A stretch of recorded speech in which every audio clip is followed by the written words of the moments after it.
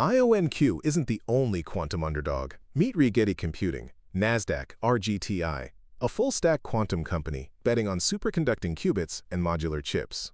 Founded in 2013 by physicist Chad Rigetti, the company set out to build practical quantum computers with superconducting circuits and make them accessible over the cloud. Rigetti went public in 2022 via a SPAC merger, listing as RGTI.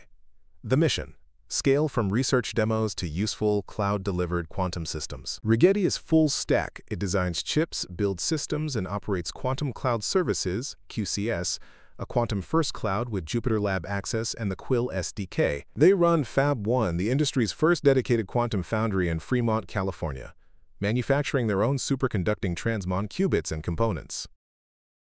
Flagship ANKAA2 packs 84 qubits and hit approximately 98% median 2-qubit fidelity, a 2.5 times improvement versus prior QPUs. ANKAA3, 84 qubits, followed with a redesigned stack for higher performance. Rigetti is pursuing a modular, multi-chip path, tiling smaller chiplets together. In 2025, it showcased a 36-qubit multi-chip system and announced general availability. For labs and enterprises, the 9-qubit Novera QPU ships as on-prem hardware, a small but powerful platform for calibration, error mitigation, and algorithm R&D. Developers can use Rigetti QCS directly and also run on Rigetti hardware via Azure Quantum.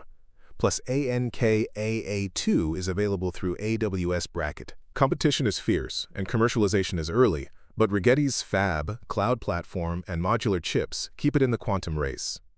Can they reach practical advantage?